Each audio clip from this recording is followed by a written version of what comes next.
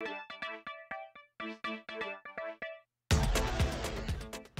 everybody. In the E-Block today, Bruce Springsteen pled guilty today to charges he drank alcohol at New Jersey's Sandy Hook National Recreation Area despite knowing it was prohibited. During a virtual appearance before a New Jersey federal court, he said he had 2 small shots of tequila.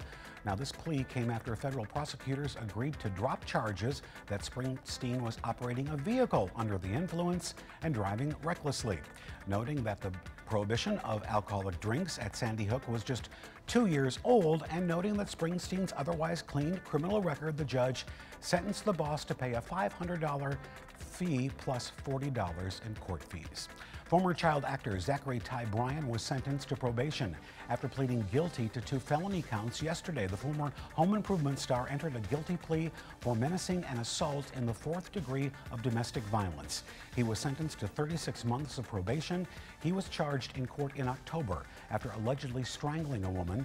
2 weeks before his arrest, he announced on Instagram that he and his wife Carly, with whom he shares 4 children, had split.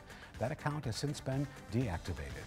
The Golden Globe Awards go live Sunday night, and we've got Entertainment Tonight's Kevin Frazier to break down a few of the nominees. Hey, Kevin. Kirk, Hollywood's biggest party is going to look a little different this year, but the competition for Best Picture Drama is tough as always. What are you going to do?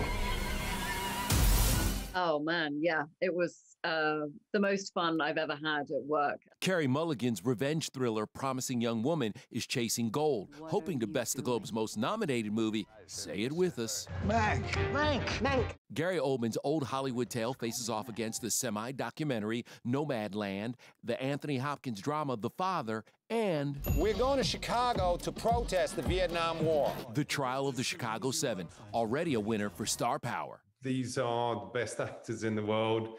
It's very intimidating for me to be next to them. Whoa, high five. Sacha Baron Cohen is a double nominee. His Borat sequel is up for Best Picture Comedy/Musical. It's time to build a prom. Competition there includes Kidman, Corden, Carey, and Streep in The Prom, Sia's directorial debut, Music, and the time-looping Andy Samberg comedy, Palm Springs. But the one to beat is Lin-Manuel Miranda's Hamilton. We wanted to capture this moment in time, capture this incredible company. And make sure you tune into ET tonight for the latest on Tiger Woods' condition after his car wreck. Plus, Simon Cowell tells us about his pretty miraculous recovery after breaking his back in a bike accident. You don't want to miss it. For Entertainment Tonight, I'm Kevin Frazier. And that is your Wednesday E-Block. George has a full look at your forecast. Look how pretty that is. That's next.